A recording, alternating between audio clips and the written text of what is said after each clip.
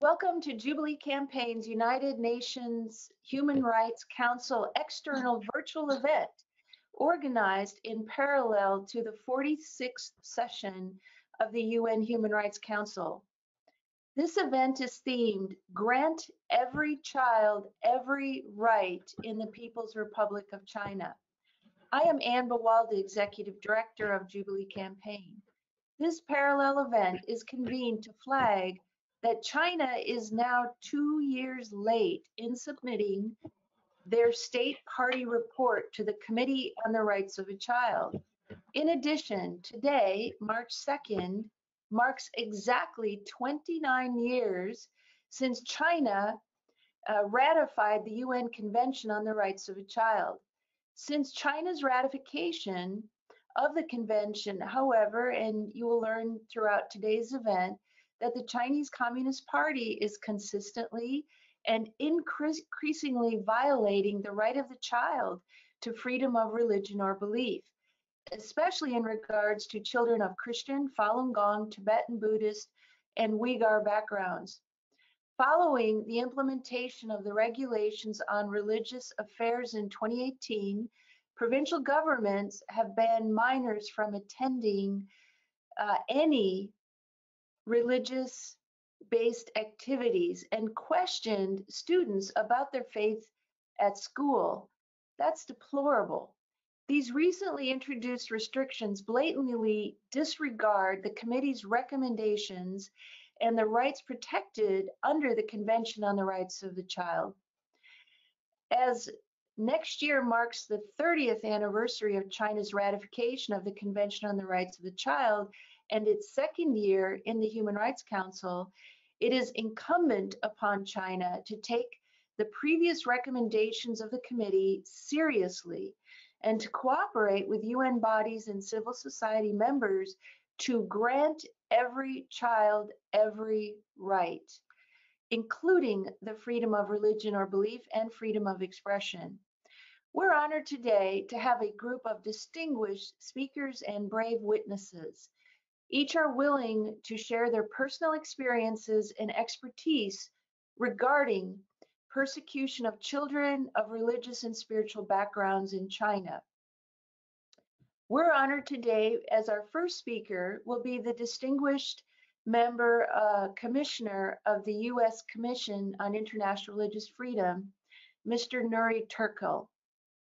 Commissioner Turkel is the first U.S. educated Uyghur American attorney and human rights advocate, and in September of last year, he was recognized in Time Magazine's list of 100 most influential people in the world. Commissioner Turkel was born in Kashgar, Xinjiang, in a re-education camp during the Cultural Revolution, and since his relocation to the U.S., he's become the most prominent Uyghur American activist and a legal representative of Uyghur refugees seeking asylum in the United States. Commissioner Turkel formerly served as the president of the Uighur American Association, and he's currently serving as chairman of the board for Uyghur Human Rights Project. In addition, Commissioner Turkel acts as a legal advisor to the World Uyghur Congress. Commissioner Turkel, thank you so much for joining us today, and we welcome you to share your remarks.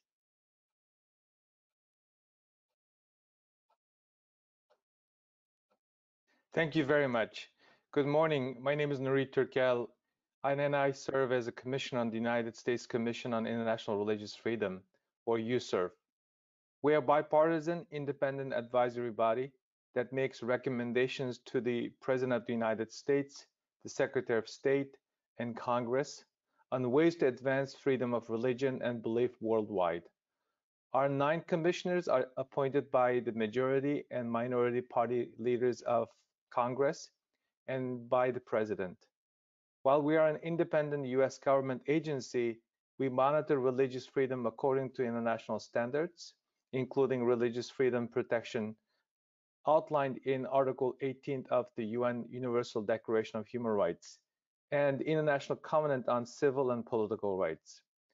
On May 1 of each year, USERF releases an annual report which makes recommendations to the United States State Department on countries to either designate as countries of particular concern, or CPCs, or to place on the special watch list, as mandated by the National Religious Freedom Act of 1998. CPC countries are the worst violators of religious freedom in the world, committing systematic, ongoing, egregious violations of freedom of religion and belief. And we have recommended China as CPC since our first annual report back in 2000. While China's religious freedom violations have long attracted significant international attention, the unique burdens these violations have placed on children are unfortunately often overlooked. Therefore, I'm truly grateful to the Jubilee campaign for organizing this important side event to specifically discuss China's policies that violate the religious freedom of children. I will focus my remarks on the plight of ethnic and religious minority children, particularly in China. First, I'd like to touch upon some of the broader context of China's repression of ethno-religious minority groups that inevitably and significantly impacts ethnic minority children. First of all, the Communist government of China continues to pursue a policy of forced assimilation and suppression of its ethnic and religious minorities through its sinicization campaign. In ethnic minority regions such as Tibet, Xinjiang Uyghur Autonomous Region, and Inner Mongolia, China's authorities have imposed Mandarin as the language of teaching and replacing local languages despite opposition from the minority groups. The survival of culture, language, religion of these communities are increasingly threatened due to the government's arbitrary policies. Chinese authorities have carried out campaigns to destroy and damage religious sites that are important to Uyghur and Tibetan, as well as the other religious minorities in China.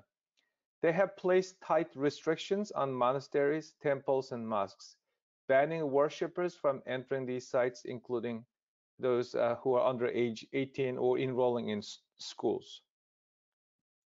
Since 2017, the government has also detained millions of Uyghur, Kazakh, and other Turkic Muslims in concentration camps in the Uyghur region, otherwise known as Xinjiang.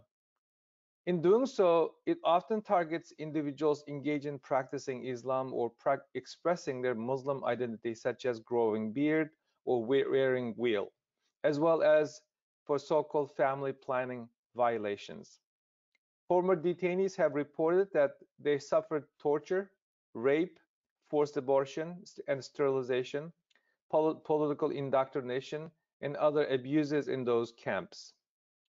And in the process of carrying out these atrocities, the Chinese government has separated as many as 500,000 Uyghur children from their detained parents and sent them to state-run orphanages or boarding schools, where they're forced to praise Xi Jinping and China's Communist Party for the happy life that the Chinese authorities has given to them.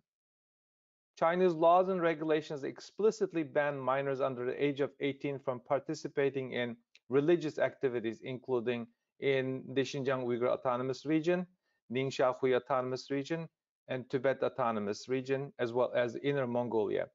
This is affecting the children of Uyghur origin and others who are deprived of their cultural rights to learn about their religion and their language in particular. There have been reports that authorities have banned religion in school, including on university and college campuses. This broad overview provides an evidence that the Chinese Communist government has violated basic principles of freedom of religion as set out in Article 18 of the Universal Declaration of Human Rights and International Covenant on Civil and Political Rights, to which China is a party. In addition, Article 24 of the ICCPR provides that every child shall have without any discrimination as to race, color, sex, language, religion, national or social origin, property or birth, the right to such measures of protection as are required by his status as a minor on part of his family, society, and the state. As you can plainly see, Chinese Communist Party's policies and their specific impact on ethnic religious minority children in those minority regions constitute direct and egregious violations of international standards. In addition, as a member of the UN Human Rights Council, China should be held to the highest standard expected of any country participating in that body. The kind of abuses that the Chinese government has committed against religious and ethnic minority groups, particularly children, are unconscionable and deserves worldwide condemnation and governmental actions individually or collectively. I call on the international community, including governments and civil society actors, to continue to hold China accountable for its abusive policies. Thank you again for organizing this important event and allow me to have a chance to discuss some of these horrific policies being implemented specifically on children in communist China today.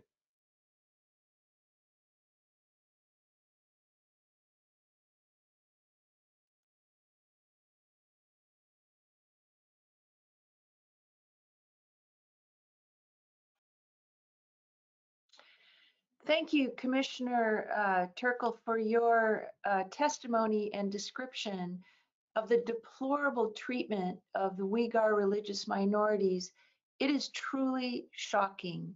And the fact that China has such a position of influence within the Human Rights Council is also truly shocking in light of its deplorable human rights violations that you've described. And we have additional witnesses today that will describe more specific incidences that occur within their own communities. I would like everyone who has questions to be able to pose those. At the end, we will have a question and answer period. Now, there should be within GoToMeeting platform that we're using today, there should be a visible sidebar in which you can type your question. There's a question box. So we look forward to receiving your questions so that we can ask them towards the end of our presentation today. Our next speaker, who is joining us in today's event entitled Grant Every Child Every Right in the People's Republic of China, is Bob Fu. Bob Fu himself is a survivor of persecution many years ago. He's been well-known and renowned advocate of the freedom of religion and expression within China. He's the founder and president of China Aid. He's a former student leader during the Tiananmen Square democracy movement in 1989. In 1993, he graduated with a law degree on international relations from Renmin University in China, Beijing. He's also faculty member of the Beijing Party School of the CCP from 1993 to 1996. He was a house church leader in Beijing until his wife and he were imprisoned in 1996. In 1997, he was exiled to the United States. He graduated with a PhD from St. John's College at the University of Durham in the UK, and his focus is the field of religious freedom. We would like to welcome Bob Fu to provide his perspective and information regarding this important topic. Bob, the floor is yours. Thank you, Anne, for again the Jubilee campaign for organizing this timely event. And I appreciate the remark by Commissioner Turkle for pointing out how the children in the China's minority groups, their rights, their religious freedom had been violated. I will focus on specific three areas.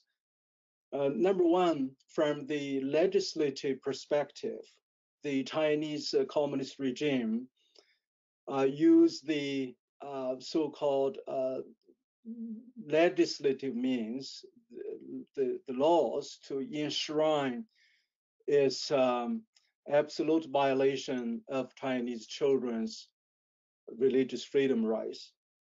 Number two is from the executive action perspective, from the central government to the provincial government to local government, the Chinese regime had used its executive actions by reading off, forbidding not only the children, but also their parents, by punishing their parents for violating the children's rights. The third point I will make is on the practical side. We have seen a number of cases showing how those violations, discriminations are being mandated in the local government. Number one, from the legislative perspective, although the Chinese government had signed the various international covenants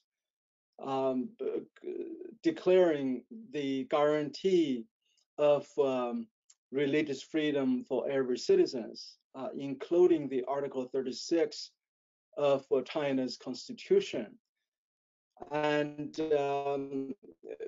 many other legislations prescribing, declaring that somehow the People's Republic of China would guarantee its citizens religious freedom.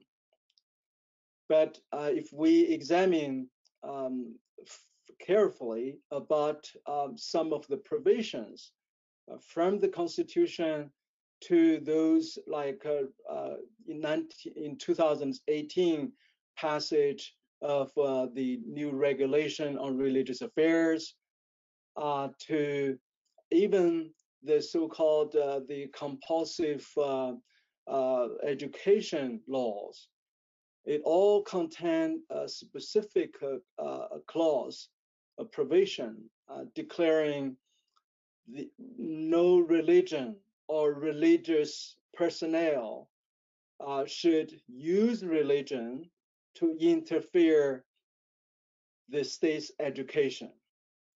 So this specific clause actually it had been used very, very widely as a way to forbid any children from elementary school to junior high, senior high schools to have any access to religion. So especially after President Xi Jinping took power, we have seen among 235 million Chinese children from elementary school to high school studying in their education institutions in China. Every one of them is forbidden to get access to any religious education, religious materials. Every religious institutions, you're talking about Protestant Christian churches, Catholic churches, Muslim mosques, Buddhist temples, any religious institution or buildings had very specifically instructed with the clear banners outside and inside their buildings, declaring a no entry zone, basically for any children under 18 years old. Nobody is allowed to enter into these religious institutions.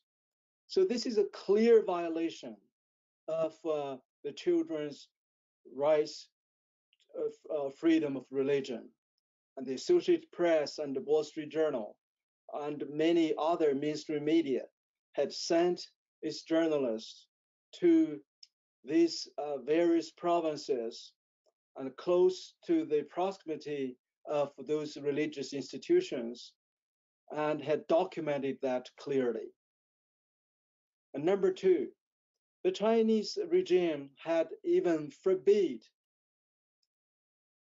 the access of religious materials of all these teachers. So we have seen in March 2020 in Inner Mongolia, in November 2020 in Zhejiang province, all these teachers are mandated and forced to sign a pledge that they will never believe in any religion, they will never spread any religion, they will never allow any of those children in their classroom to have any religious belief.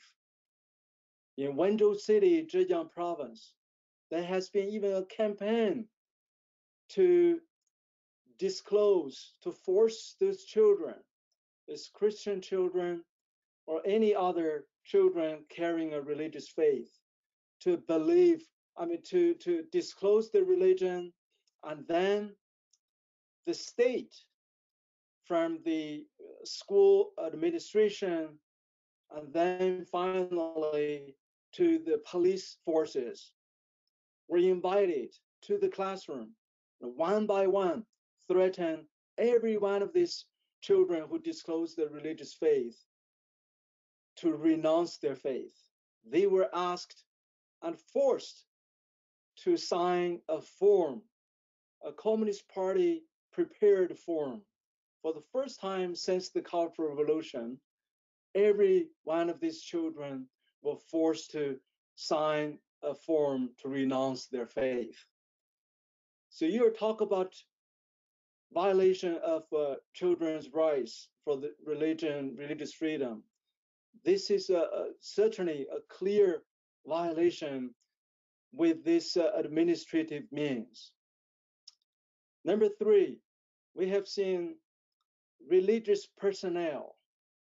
Religious personnel are totally restricted to send any instruction or perform any religious ceremonies among those children under 18 years old. It's not only actually to the children under 18 years old, even those in the university classrooms, the teachers and students are totally forbidden. We have seen Bishop Jia Dingguo from Henan province, from Hebei province. He was arrested last year for what?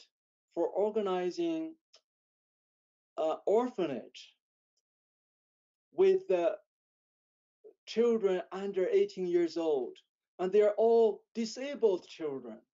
And Bishop Jia had operating with a group of nuns under his church leadership for 30 years of that orphanage.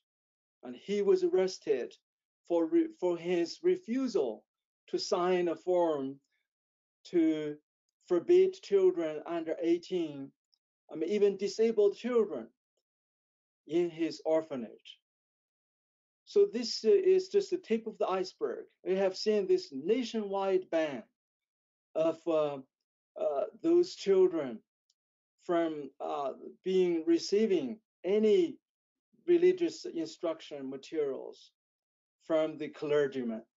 Otherwise, these clergymen, their parents, if the parent chose to send their children to a Christian elementary school, despite of permission by the state policy in the past, now these parents are being punished, from being arrested to losing their welfare.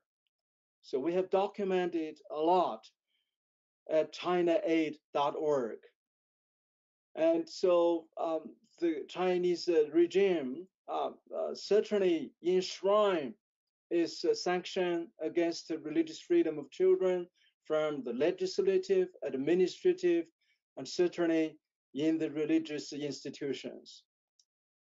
So the whole international community should condemn unequivocally on this brutal violation of both the children and their parents' rights for their children's religious freedom. Thank you very much.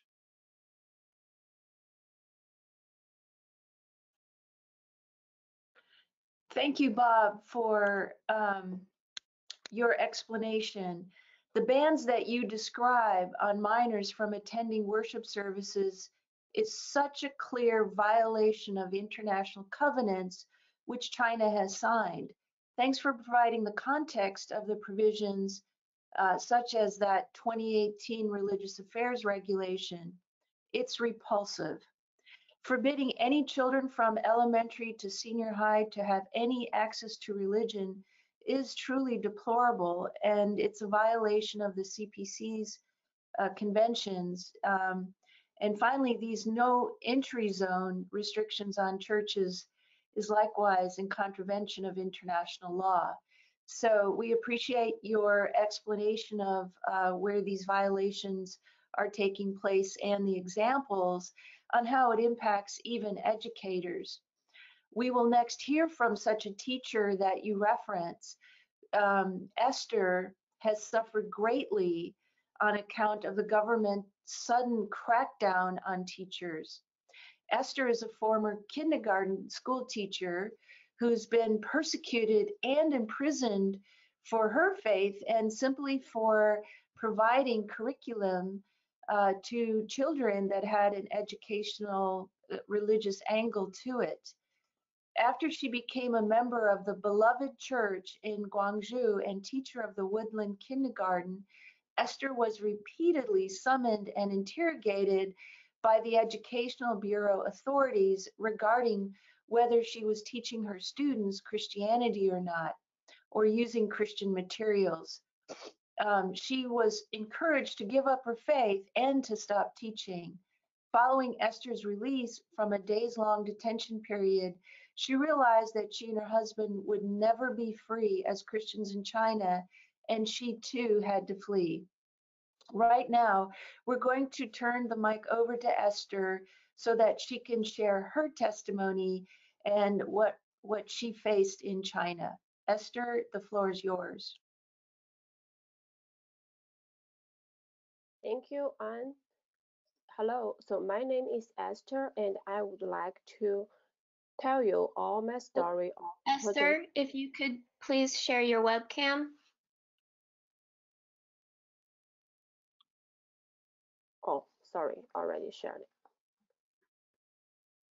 Thank you, Anne.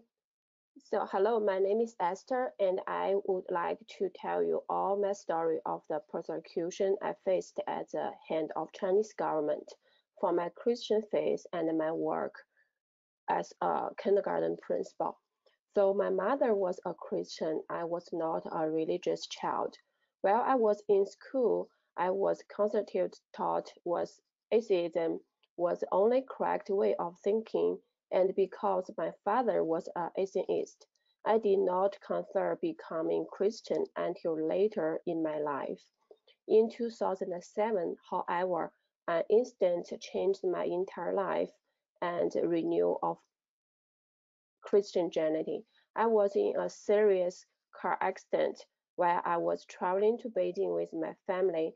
It was snowing heavily, and our car flipped upside down into a nearby ditch. We were extremely lucky to have survived. One of the people who helped us told me that just 2 days early, a similar accident left 4 people died. I began to wonder if there was a God who had given us grace, and we emerged humorless from such a dangerous event. In the same year, when I was 25, I met 2 Christian sisters at my workplace because I was interested. The 3 of us together would study the Bible daily. Eventually, I enjoyed the sister as a member of beloved church in Guangzhou. I was officially baptized in July 2007. The persecution and problems I faced in China are the result of my Christian faith and the way I choose to practice it.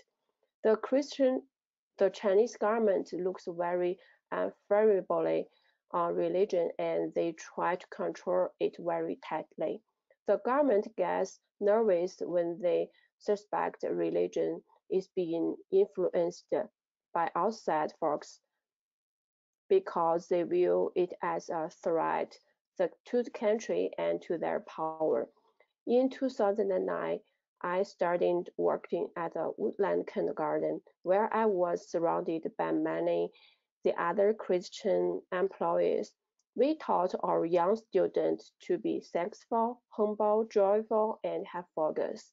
Our program was not a Christian program. Also, it was influenced by Christian ideals. In 2014, I was arrested and charged with operating an illegal business. For many years before my arrest, the education department did not take issue with the books the school used. The problem was about my faith. In the summer of 2011, our church was working with an American team from Great Commission churches to put on a Christian summer camp program for adults and teenagers. On July 11th, I received a phone call from the education department who asked me to visit their office. One of the education department officers questioned me and encouraged me to give up my faith to focus on working at the kindergarten.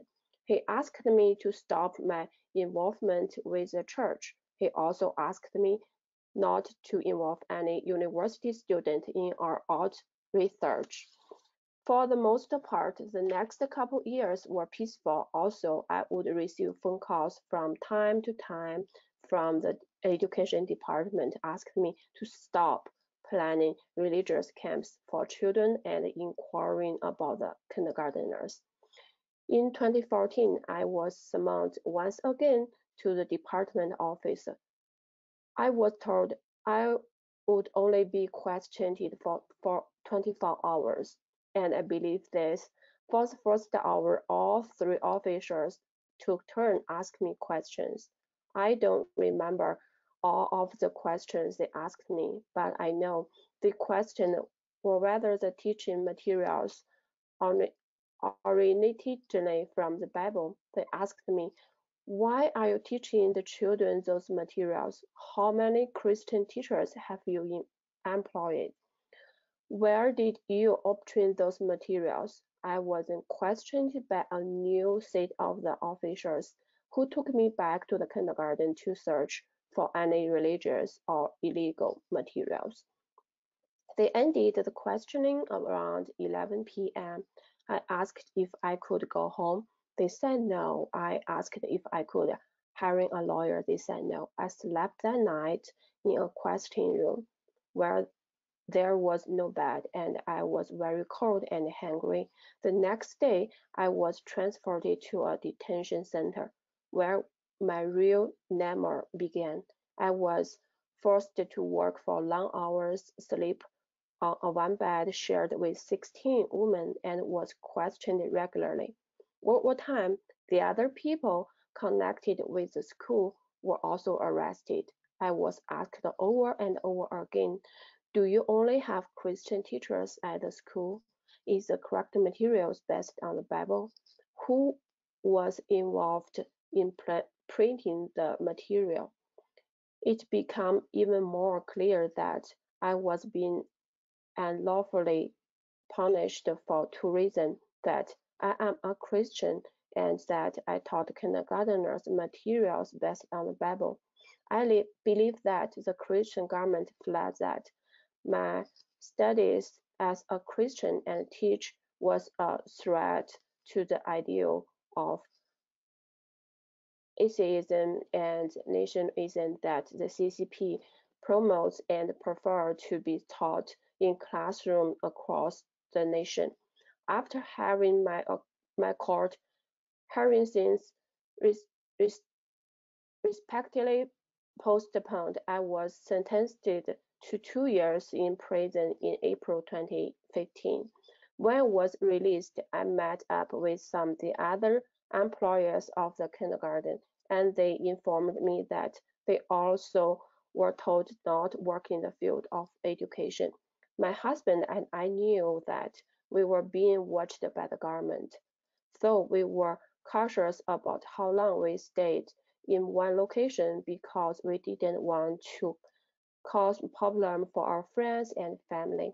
My husband had been working as a full-time minister but couldn't do this when we needed to move for our safety.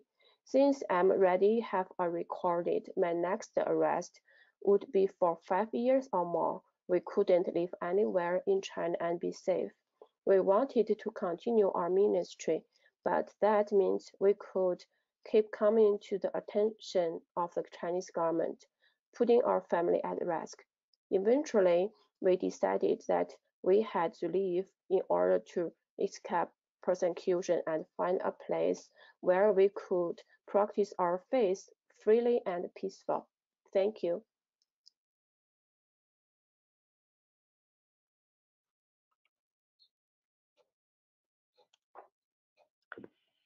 Thank you, Esther, for sharing your personal testimony and sharing of your suffering, all of the fear and overwhelming persecution you suffered with the interrogations, all because you were exercising your Christian faith, including the basic positive ideals of a Christian faith that can be reviewed in a non-religious context. It's just amazing that China has a problem with that.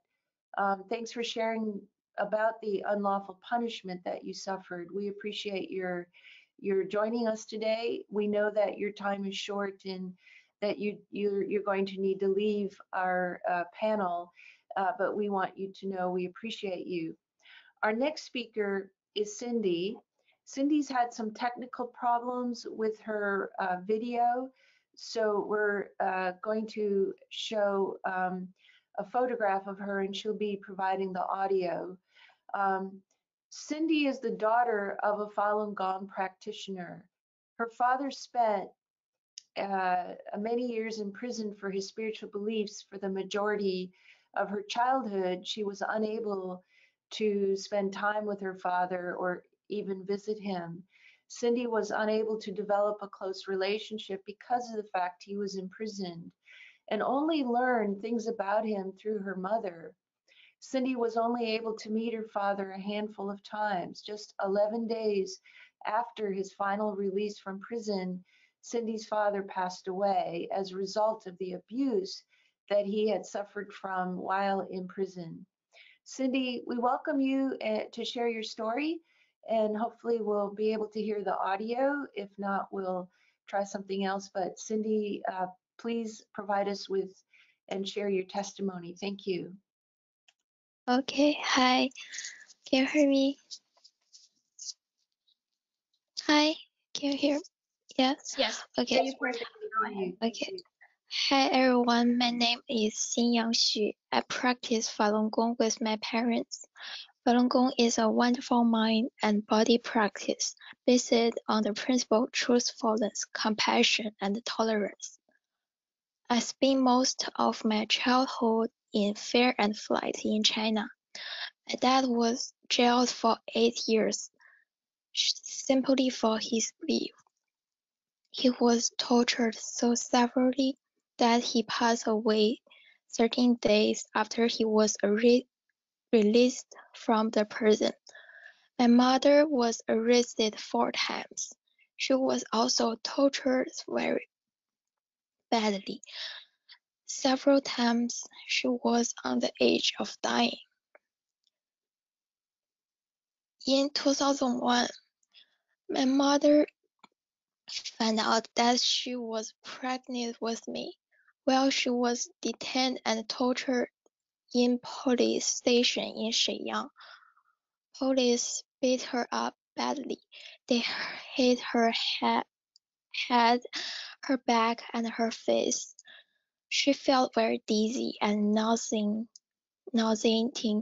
She was forced to squat down for a whole night. Fortunately, she did not have a miscarriage. Otherwise, I would not have come to this world. I was only with my father twice for a total of 13 days. The first time I met him in person was when I was 7 years old. My dad was very skinny, but he was in a good spirit.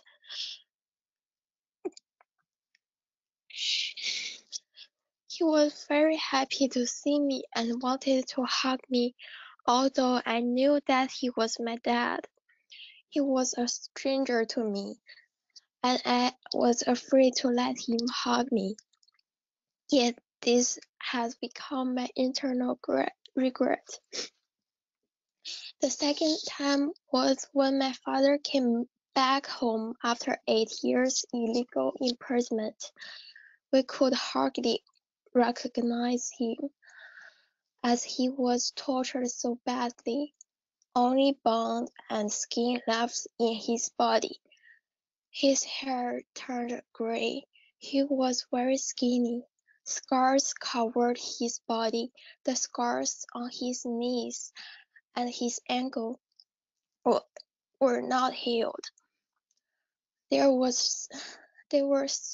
strangle marks on his neck. His abdomen showed the marks of electrons Tabon's shock. It was very difficult for him to breathe. His mind was not clear. At night, he would suddenly hold his head and squat at a corner in extreme fear. We made him all kinds of delicious food, but he was unable to eat any. We had to bring him to the hospital. The doctor tried to draw his blood but failed because he did not have enough blood. He died in the hospital due to his organ failure. Before he passed away, he yelled out, "Falun Dafa is good, and truthfulness, compassion, tolerance is good." He died at the age of 36. Then, in less than 100 days, and my uncle, my grandfather, and grandmother also passed away because of traumatic loss of my dad. No words could describe my mom's suffering at that time. I was only 8 years old at that time. I was so scared that I would kneel in a corner and cry. After that, I never had a stable life. When I was at third grade of my elementary school, I had to change school for 4 times because my mom was trying to seek justice in different levels of governments. The last school I went was Shenyang Lions School, which was operated by Falun Gong practitioners. On October 22, 2013, many police officers came to my school and arrested many teachers and principals who were all Falun Gong practitioners. Fortunately, I ran away with a few classmates, but many of my classmates were taken away by the police. A boy named Ba Guanan, he was detained for many days. The police deprived his sleep for 4 days and forced him to accuse his teachers. He was terrified and died of a mental breakdown a few days after returning home. The school taught us traditional Chinese culture and good values. I liked this school a lot, but it was closed by the police. Since then, I often woke up by nightmares for a long period of time, and someone must hold my hand so that I could fall asleep at night. Police put my mother on the wanted list. My mother and I had no permanent homes. We had to move from one place to another in order to avoid being arrested again. In February 2014, my mother and I accepted to Thailand. However, even after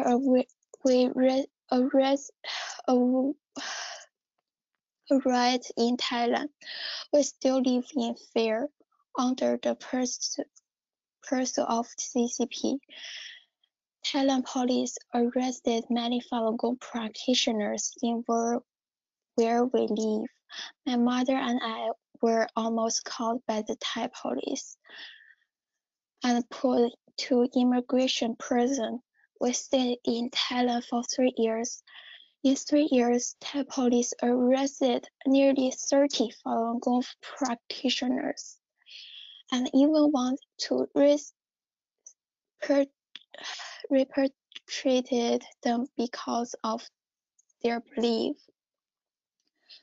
I am now very fortunate to be accepted by the US government to come to the United States. I no longer have to worry about being persecuted. I can believe in Falun Gong freely, go to school freely, and speak up for those persecuted people freely. However, the persecution in China still continues. Many children still suffer from the same fear as I did before. Some have become orphans, and some are forced to separate from their parents. Some are displaced and cannot return home, and some children cannot normally attend school, and some children are discriminated against. All of this should be stopped immediately. I call on kind-hearted people and government of all countries to take effective measures to help stop these persecutions. Thank you for your attention.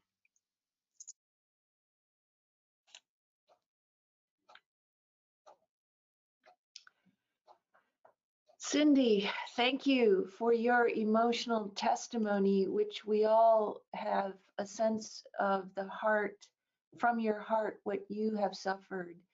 No child should endure the forced separation from her father merely because of a religious choice, a religious practice.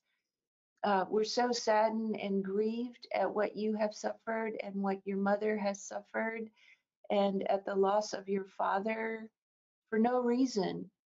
Any religious practice needs to be fully enjoyed by the practitioner, and we are just, again, grieved and saddened with what you've experienced. Thank you for sharing with us today. We're very grateful for your courage and boldness in what you've told us today. Our next witness testimony will be from Kalbiner Geni. Kalbiner grew up in Zhengjing, and she lived until she traveled to study at university in Beijing. Between 2015 and 2017, Kalbiner studied for her master's degrees and PhD at the university in Malaysia until 2019, when the Malaysian embassy refused to renew her passport and requested that she return to China. At that time, Kalbiner, two cousins and uncle had been detained in a concentration camp in China.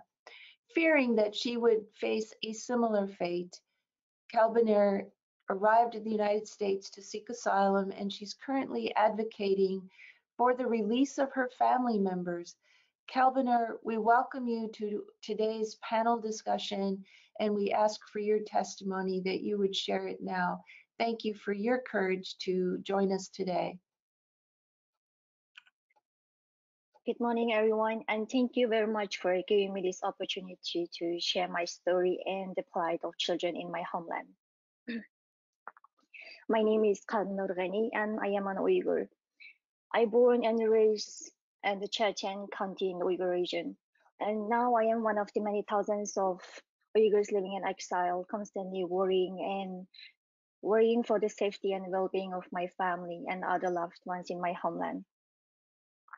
The Uyghurs and other Turkic groups in my homeland face perhaps the darkest time in our history.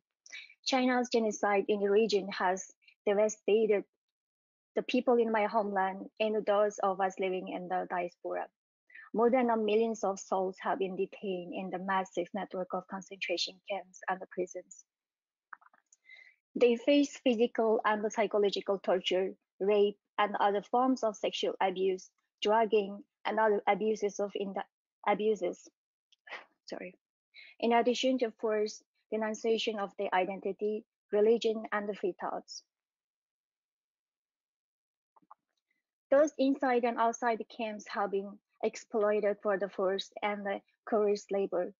Women have been subjected to forced birth control measures, including forced contraceptives, forced sterilizations, forced abortions as part of China's effort to dilute the Uyghur population.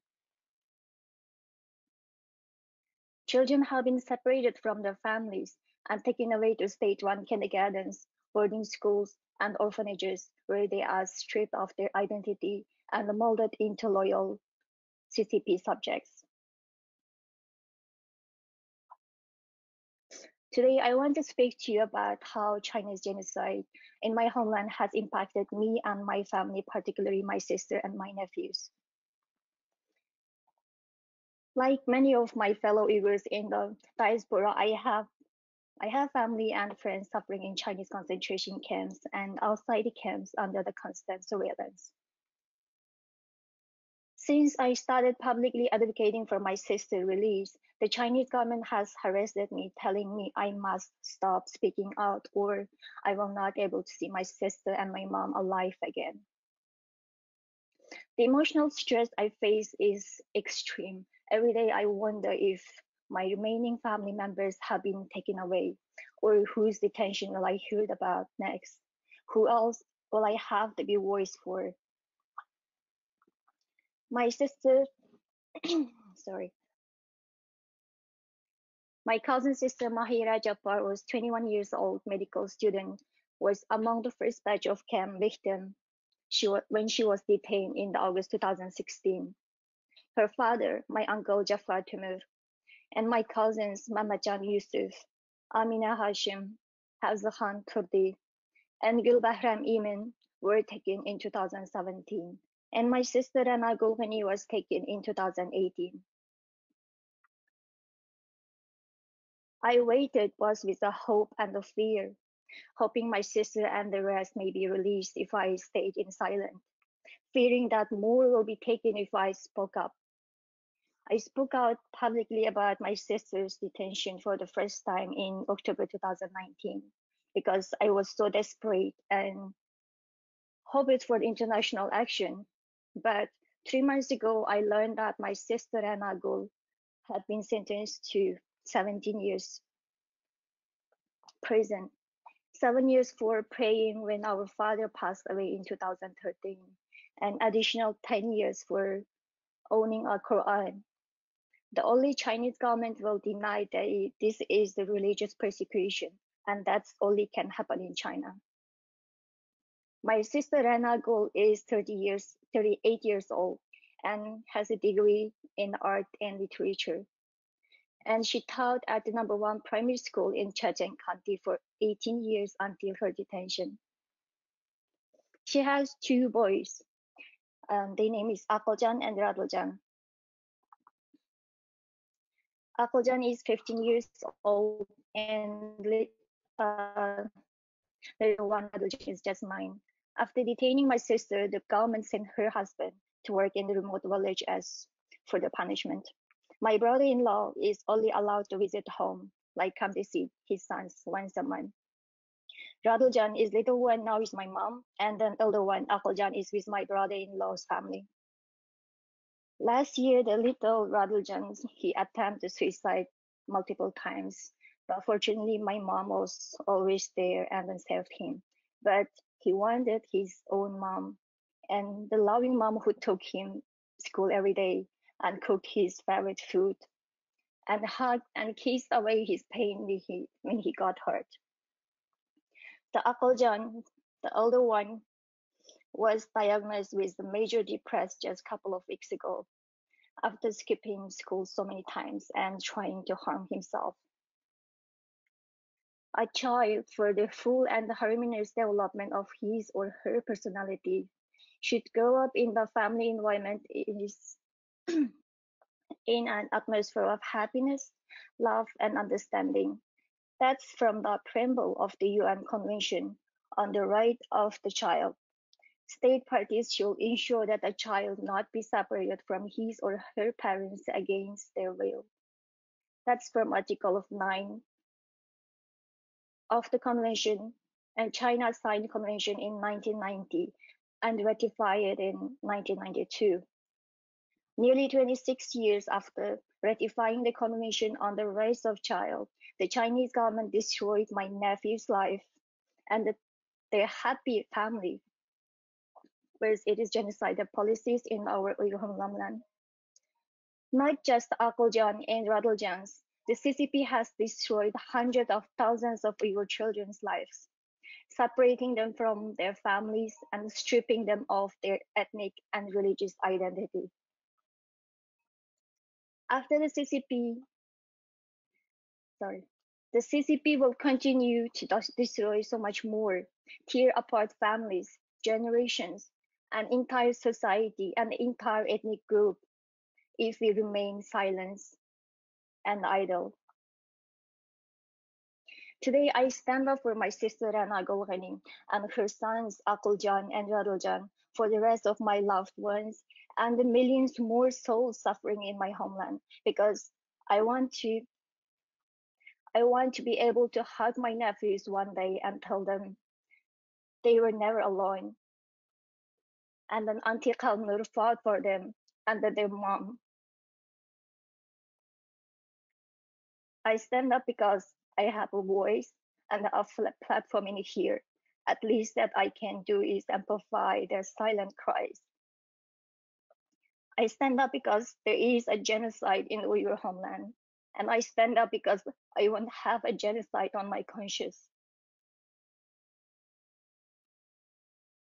There are those among you who are sympathetic.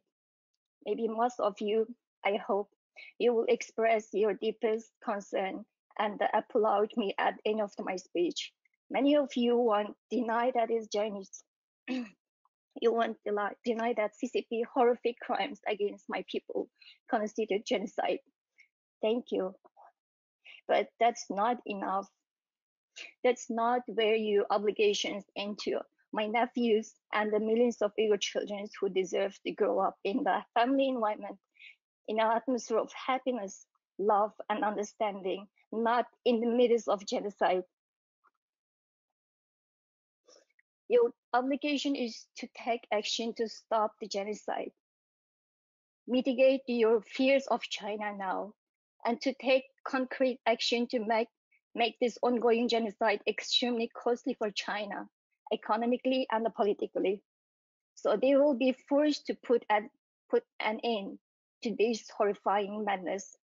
Because if you let the CCP get away with this genocide and you rise to world power, your own children's chances for growing up in an atmosphere of happiness, love, and understanding will be at stake. Thank you.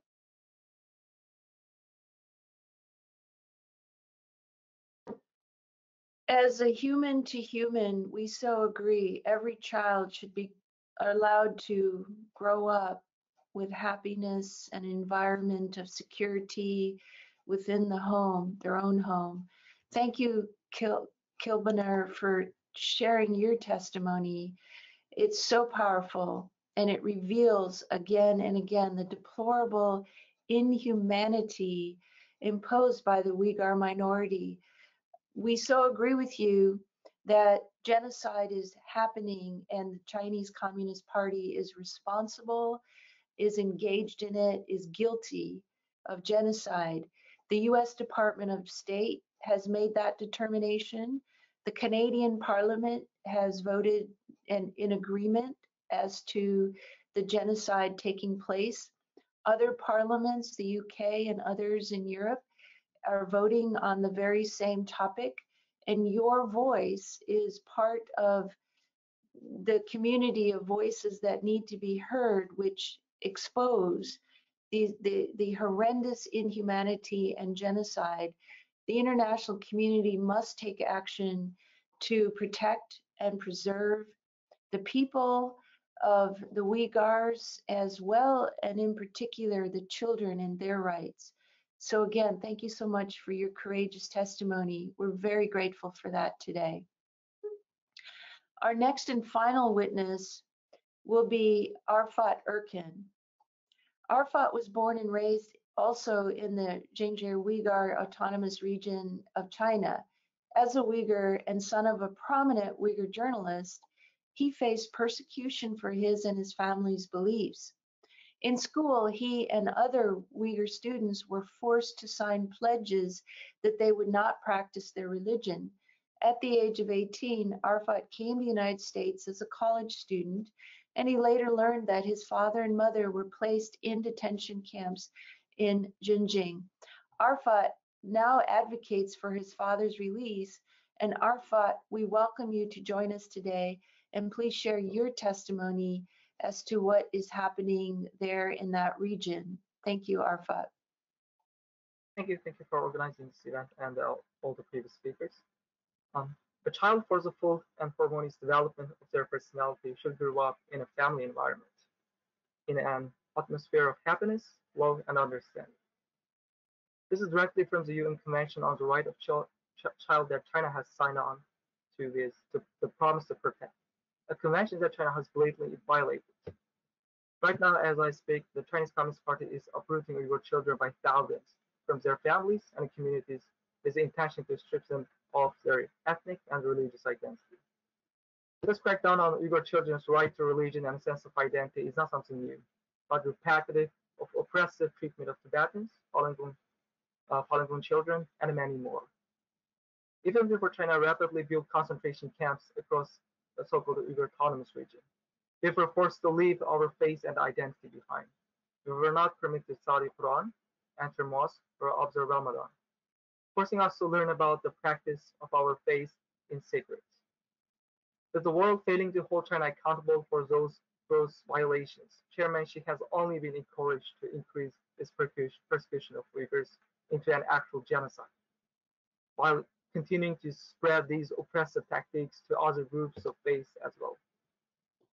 The Chinese Communist Party continues to accelerate its strike hard campaign against Uyghurs and urged its officials to show no mercy as they detain, by China's own admission in their recent white paper, as many as 1.3 million Uyghurs and other ethnic natives of the region per year for so-called involuntary re-education in concentration camps, surrounded by barbed wire and watchtowers.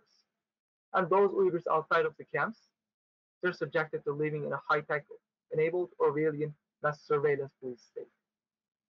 Yet the United Nations continues to fail Uyghur young and old by continuing to stay silent against China's flagrant violations of the Convention on the Right of Child and, frankly, the Genocide Convention. Since 2017, we have continued to hear testimonies after testimony of Uyghurs receiving news of detained and disappeared family members. That these fathers, mothers, aunts, uncles, grandparents continue to be taken, I cannot help but wonder what is happening to their children. I've been through China's school system in the region. I've witnessed as they belittle my Uyghur identity year after year. These oppressive tactics strip me and other Uyghur children from our faith, language, culture, and instill us a fear of the Chinese government to a point they were able to silence me even when I came to the United States. I was only able to gather courage to stand up when they took my parents into the camp in 2018 and began the slow motion genocide against Uyghurs while denying it at the same time. If I was scared to speak up even when I'm in the United States, so how are the children within China's today's borders in the hands of the Chinese government enduring?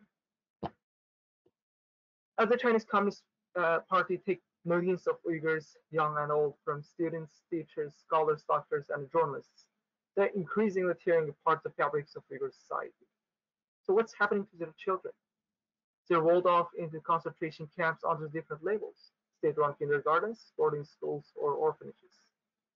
In December 2019, the New York Times reported that nearly 500,000 Uyghur and Turkic children have been separated from their families, taken away from the family environment, away from happiness and love and understanding, and forcibly placed into strange facilities run by state intent to destroy their family bonds, their language, their religions, their culture, their identities, their world, intent on stripping away their humanity and re-engineering them into loyal Chinese subjects of the Chinese Communist Party. Now, a year later, research shows new detention facilities and extensive forced labor schemes have been built. How many more children during this expansion have joined the rank of kids pulled away from stable homes? How many more children have joined the stolen generation? Imagine the psychological pain children are subjected to when they suddenly separated from their family members, or being subjected to intrusive home stays from the Chinese officials where a stranger insists on sleeping in bed with you. Imagine the fears these children are growing up in, constantly chanting mindless CCP slogans, knowing the government can take away everything they hold dear at any moment. With China's birth control in Uyghur homeland, where an Associated Press report shows a 60% decrease in birth rate from 2015 to 2018. Or research revealing that China plans to subject 80% of women to intrusive breast prevention surgeries. This is an attack not just on the Uyghur children of now, but the Uyghur children of the future. This is the reason that has prompted countries to now declare what is happening as a genocide. But we can't take back the generation China has stolen from us. We can reunite the children with their families to grow up in a home surrounded by family, happiness, love, and understanding. Every member country of the United Nations is obligated to prevent these genocidal actions, to uphold the reasons that the United Nations was created in the first place. To put your words of never again to action. Each one of us has responsibility to these children, to our future. We will be remembered how we acted today. Will you stand up to stop these crimes against humanity and send a message, no matter who? The United Nations is here to protect humanity. Or will you and your country stay silent at the face of genocide, diminishing all that the United Nations stands? Thank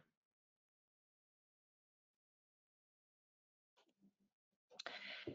Thank you very much, Arafat, for your sharing of your testimony and also pointing out how the international community does need to come together to stop what we're seeing within the Chinese efforts to exterminate an entire people group. It's unbelievable that China is doing that, and more of the international community is not speaking out against it. We must change that, reverse that. And your voice is so important for us to hear as you experience and as your family is personally experience the atrocities that are taking place. We're going to turn now to a time of question and answer. We do have some questions that have come in, but we invite all participants who would like to provide questions to put them in either the chat box or the question function, and we'll do our best to get to them in the next 10 minutes or so. Our first question is from Mahmoud Metwali. He's from Mott for Peace, Development and Human Rights Association in Egypt, in Cairo, Egypt. We welcome your participation with this question. And Mahmoud's question is, in your opinion, why did the international community not take an immediate steps and adopt strong and effective pressure methods against China to stop violating the human rights, in particular against children? I would like to address that question to our Commissioner Turkle and also to Bob Fu.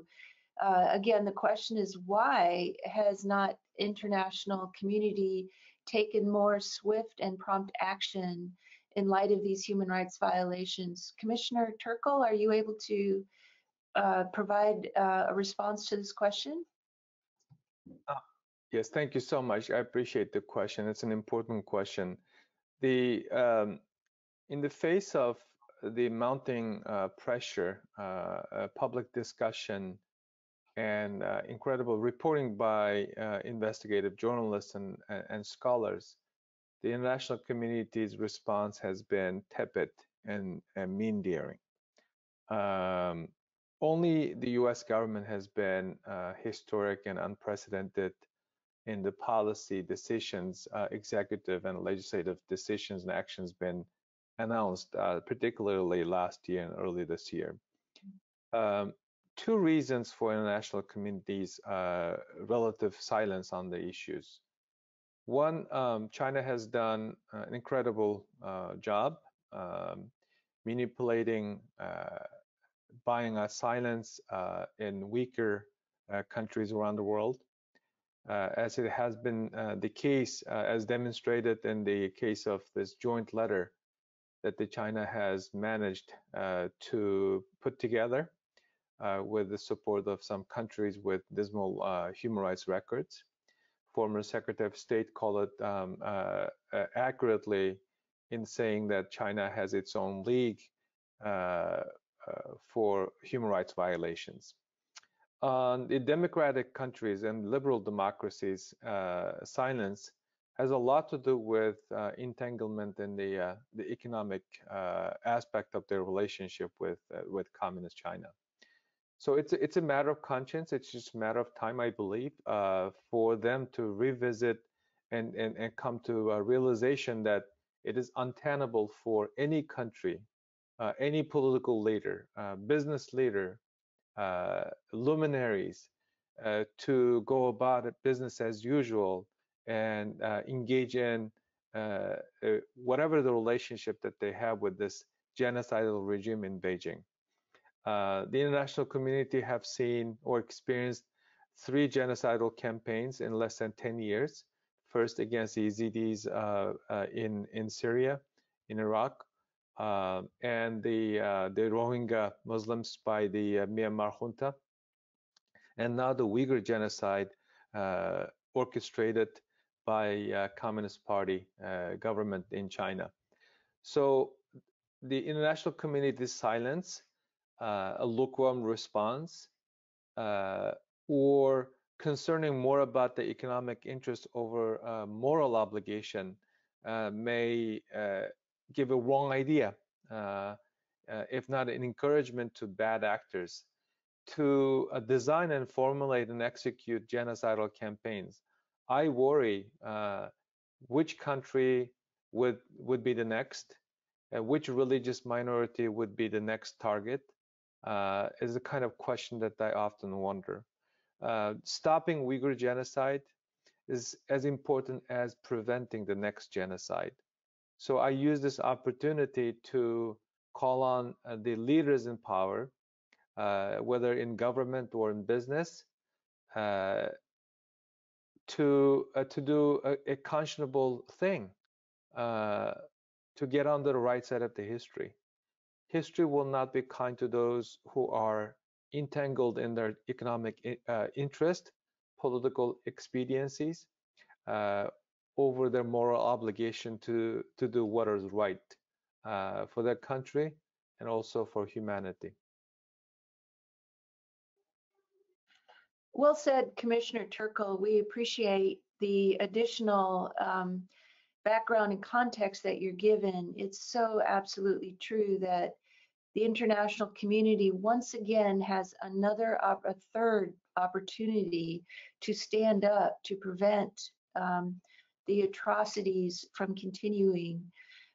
We must join together in doing so, and there needs to be political fortitude around the globe to do that. It definitely must include business leaders and other, tech industries. Jubilee campaign provided a letter to condemn essentially the fact that Disney is producing a film right in the backyard of where these concentration camps are taking place and said nothing about it. We can't allow that to happen in secrecy, and we can't believe the propaganda of the Chinese Communist Party.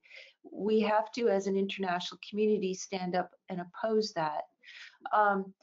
Bob Fu, did you want to comment on that question as well? And if you're still on with us, it would be helpful to receive your perspective. Thank you. And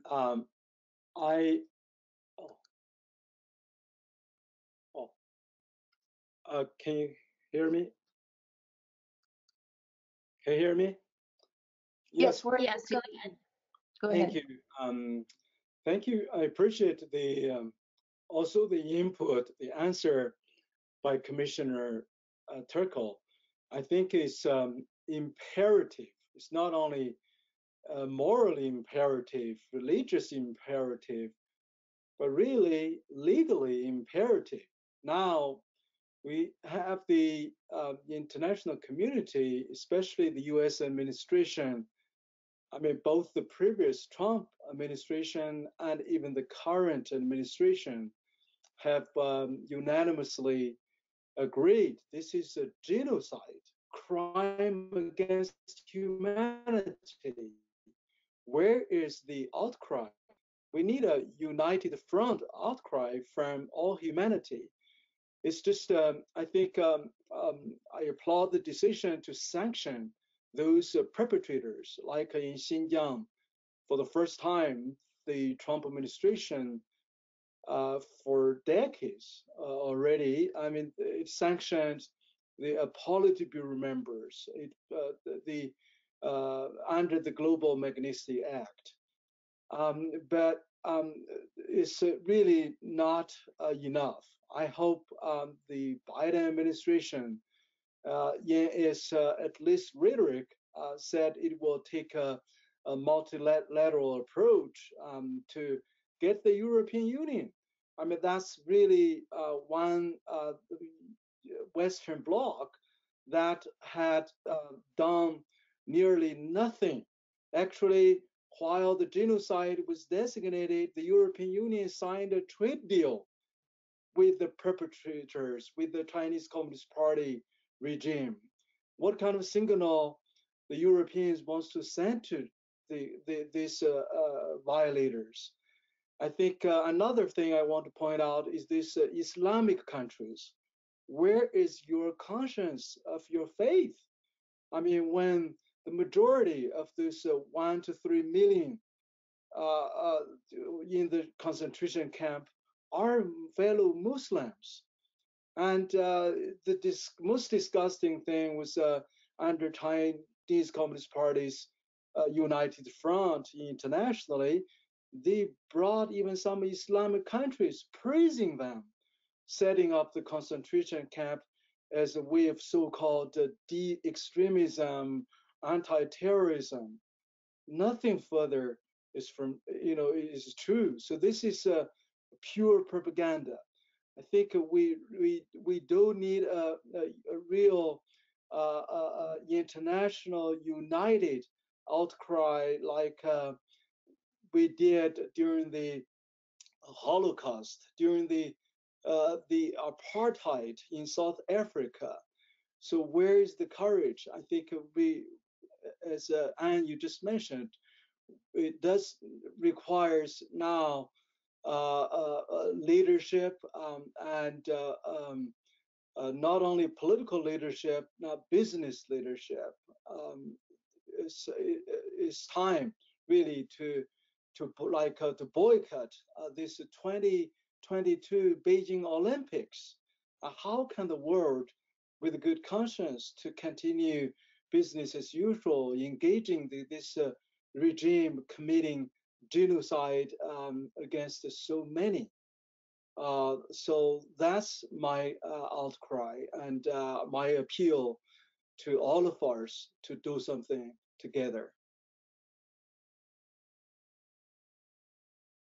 Thank you, Bob. We definitely appreciate your additional amplification of how too often the policies of governments actually contradict what they say about their own value system, such as the European community having a trade agreement in the midst of the known facts of what's taking place in the Zhejiang province. So we must hold them accountable for the failure to actually hold China accountable.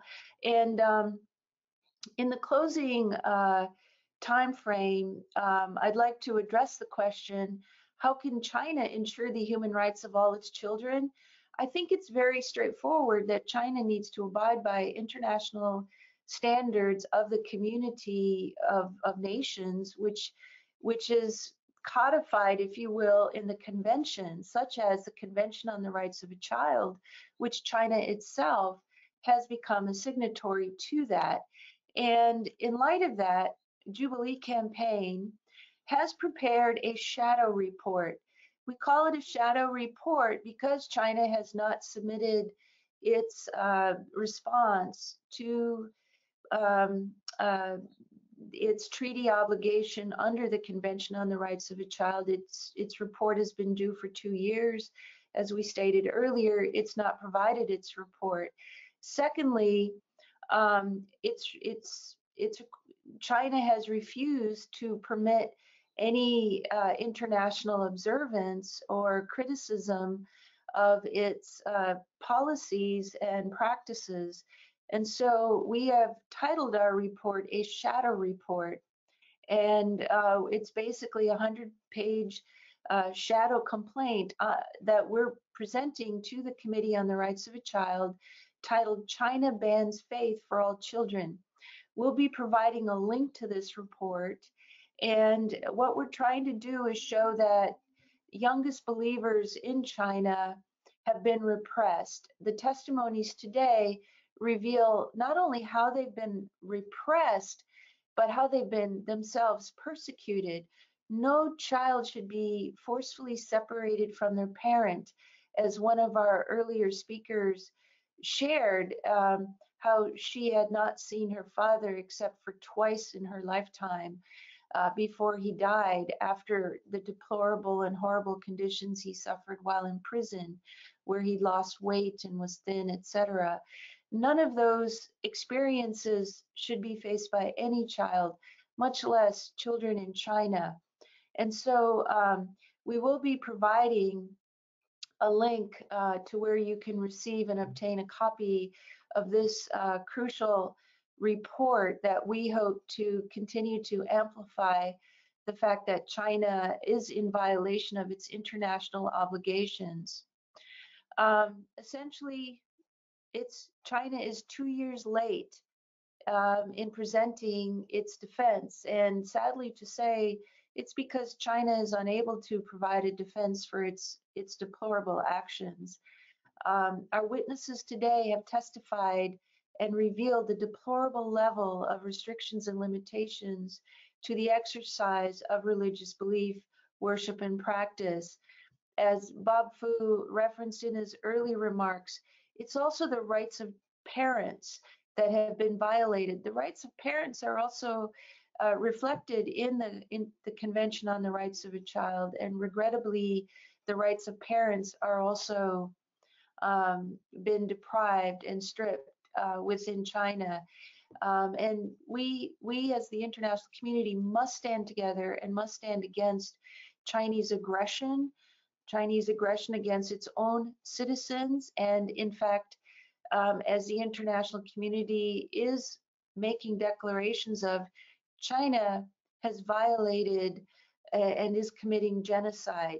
With the violation on the Convention of Genocide, the international community must hold China accountable for this. And we look forward with engaging in the near future on continuing efforts to hold China accountable. We would like to thank all of our panelists today for participating, especially the victims who have shared their stories and revealed how their families have suffered so severely at the hands of the Chinese Communist Party.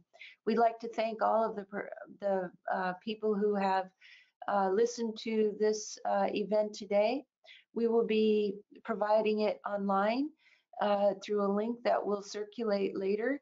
And we invite everyone who is involved today to please share the link and get the word out that the situation in China must end.